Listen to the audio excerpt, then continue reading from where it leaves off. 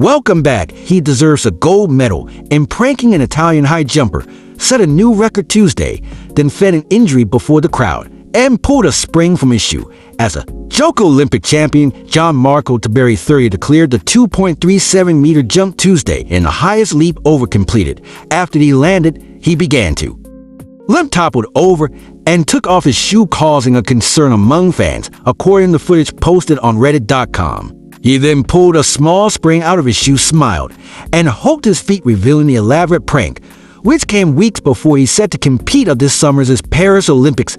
"I knew I was in a superb shape, and I proved it," Tamberi said. "I pretended to be injured, and it sprang in my shoes." Olympic champion Gianmarco Tamberi, 32, cleared the 2.37-meter jump Tuesday in the highest leap ever completed at the European Athletics Championships.